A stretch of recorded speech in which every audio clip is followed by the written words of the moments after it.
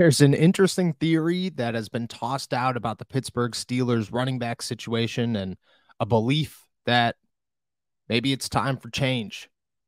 The big question is it?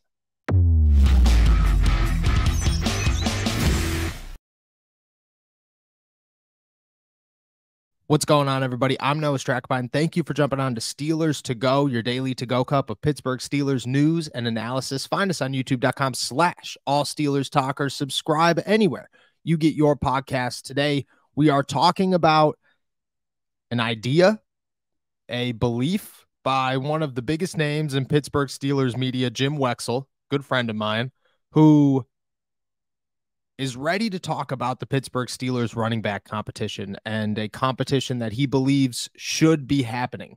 He has dubbed Najee Harris 1.1. I was there when it happened. It has partial to do with his jersey number being 22 and the other half to do with the fact that in training camp, Najee Harris has probably averaged about 1.1 yards per carry against the first team defensive line. And there are a lot of questions that come with this. It got brought to Wexell's attention when Najee failed to do what Najee Harris should do best. He's not a burst out runner. You shouldn't expect 60-yard runs from this guy. He doesn't have the speed. He doesn't have the elusiveness. He's not quick enough. He's a ground and pound type of guy. He is a Pittsburgh Steelers running back through and through. He's a guy that 3.3 yards per carry isn't great, but you can't expect 5. And when he lined up against the first team defensive line in 7 shots in a day that was very, very run heavy, he was stuffed at the line twice. Once tackled in the backfield by Quan Alexander. And you started to think, is it going to become a trend? Is Najee Harris as good as he was a season ago? Did he get better? Did he get worse? Did he get too comfortable?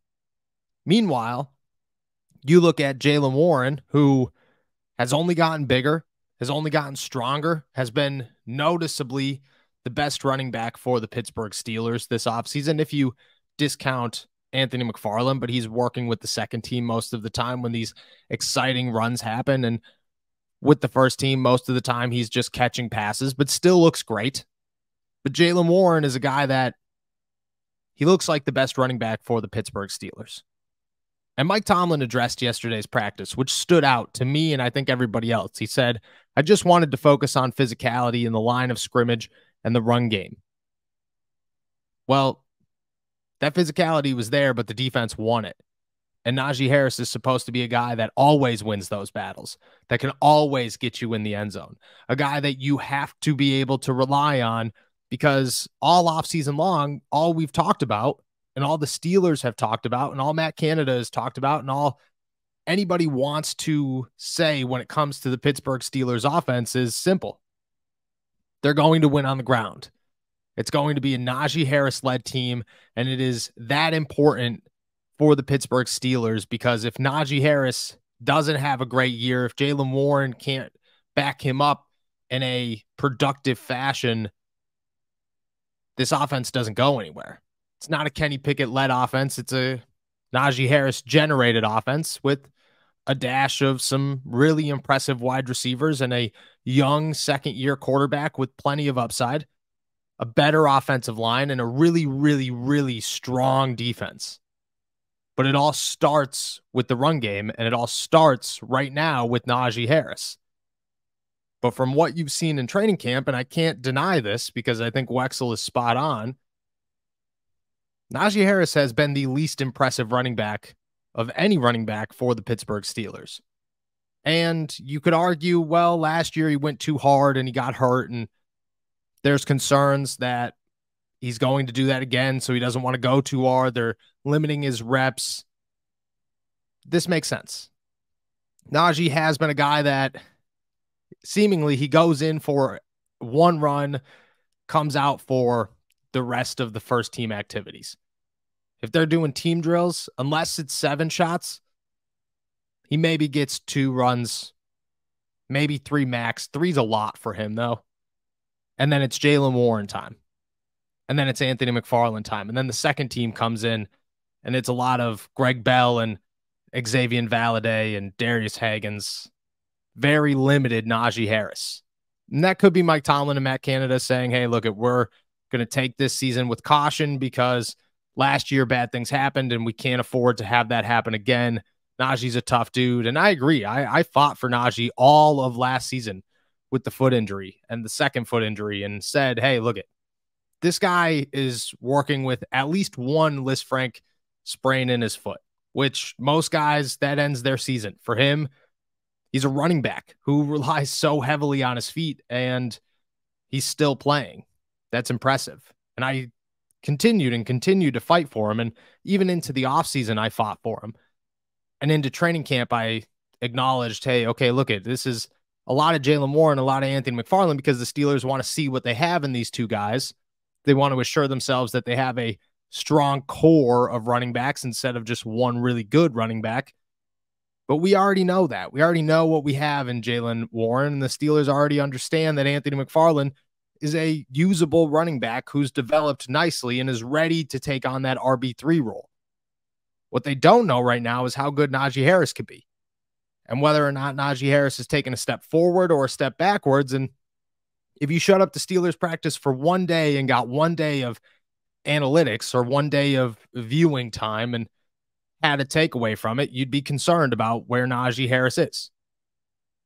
And that's not just yesterday, and that's not just the day before. It's been every single day of training camp. There hasn't been a flashy day for Najee Harris. And it is concerning. It's a question that I think has presented itself, and I think it presented itself long before Wexel brought it to anyone's attention, because it's been the talk of the town amongst some who watch and observe this team every day that Jaylen Warren clearly looks like the better running back. And I'm not saying that it's Jaylen Warren time. I'm just saying that maybe we start to actually have that conversation instead of ignoring it and making excuses that, well, Najee Harris is this and Najee Harris dealt with that, and the Steelers doing this for Najee Harris and they're holding him back. And Najee Harris's resume is impressive. 2,000-yard seasons behind absolutely atrocious offensive lines. You got to give it to him. And 3.3 yards per carry, I'm not going to knock him because, again, he was dealing with injuries and he had a bad offensive line. But this summer, there are no excuses. There are no reasons that Najee Harris shouldn't be productive. There are no reasons that Najee Harris shouldn't be a force for this offense. There are no reasons that Najee Harris should disappear into training camp. And he has. He got to touch the ball one time in the preseason game, and he had -1 yards on a reception. And I blame that on Kenny Pickett. But it was very clear that the Steelers' offense was not to their game plan was not to give Najee Harris the football. But in the regular season, their game plan is to give Najee Harris the football? That's my question.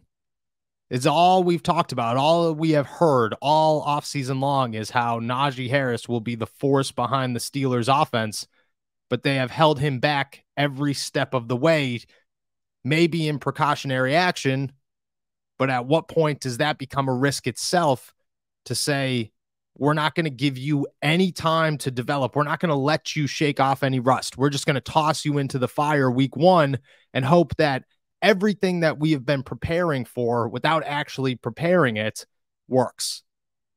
That doesn't seem like it's going to.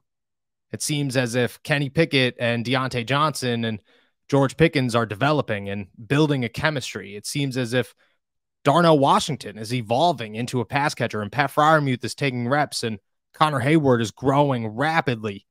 It seems as if Jaylen Warren is developing momentum with this offensive line and Anthony McFarland is doing the same, but you want to know who is not? Najee Harris. You can't just walk into a season and say, okay, I'm ready to dominate now. This is the NFL. There are a reason that they go through training camp and everyone participates in training camp. TJ Watt is 10 times the player that Najee Harris is. Minkah Fitzpatrick is 10 times the player that Najee Harris is. So is Cam Hayward. All of these guys take vet days once a week. Besides that, they are on the practice field working with the first team, consistently. They're always on the field when they need to be.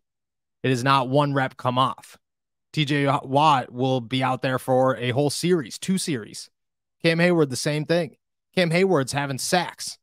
Alex Highsmith's coming up with plays. Minkah Fitzpatrick is tackling guys at the line of scrimmage. Sometimes that's Najee Harris. Najee is not doing any of this, and I don't know why. I don't know what the concern is. I don't know how or whether or not the Steelers are thinking as if we are speculating and saying it is a precautionary action, or if they see what we see and it's maybe Jaylen Warren should touch the football a little bit more. I'm not positive. I don't know what's going on. What I do know is that right now it's a concern, and Wex is right. Jaylen Warren clearly looks like the Steelers' best running back, and it doesn't even make any sense why they are allowing that to happen if they're just simply doing it on purpose.